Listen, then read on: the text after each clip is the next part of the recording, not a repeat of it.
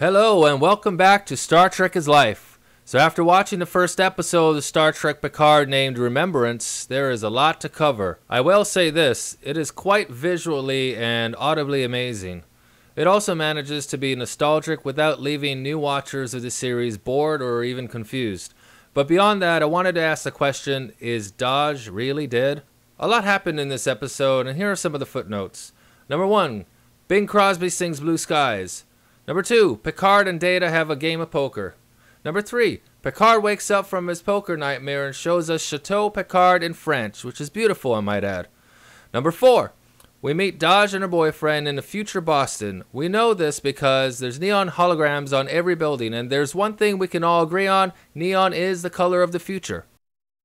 Oh boy, we're getting off topic. Back to Dahj, the mysterious woman in the Picard trailers that no one knew. Well, it turns out she is a synthetic or an android, like Data. Matter of fact, she is Data's daughter in a matter of speaking. As it turns out, she was created by a scientist named Bruce Maddox, all by using a single positronic neuron from Data. So right, Dahj has these premonitions of Picard and finds him in his chateau.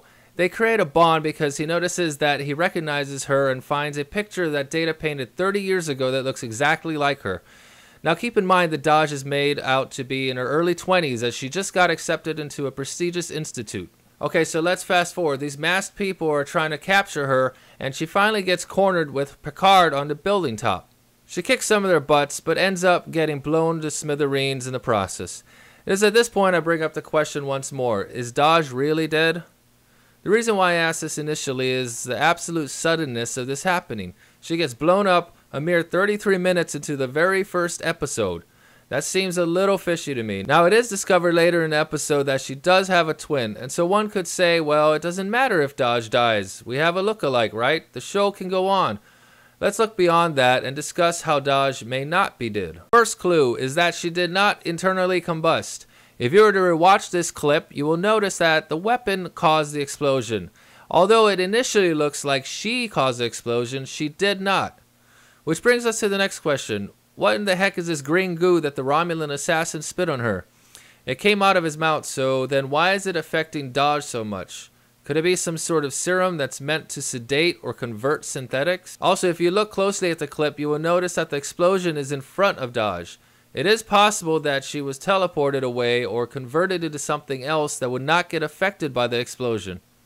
Now I know this is a lot of ifs, but we are talking about Star Trek here, and anything is possible. Another possibility is that since she is a synthetic that was presumably created by a single positronic neuron, is it not possible or even probable that she could simply be reanimated if one neuron were to be found?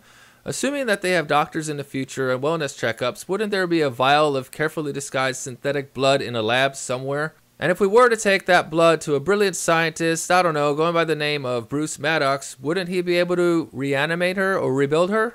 Well, that's all I have for this video. Let me know in the comment section below if you think it's possible that Dahj is still alive or if there's another way she may still be alive or even reanimated.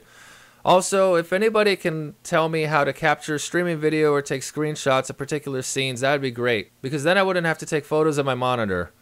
Whenever I try to either record the screen or snip a picture, the CBS screen goes gray. Now I understand that there are copyright issues to contend with, but if there's any pointers, they would be greatly appreciated. Thank you for watching and subscribing, and as always, remember, Star Trek is life.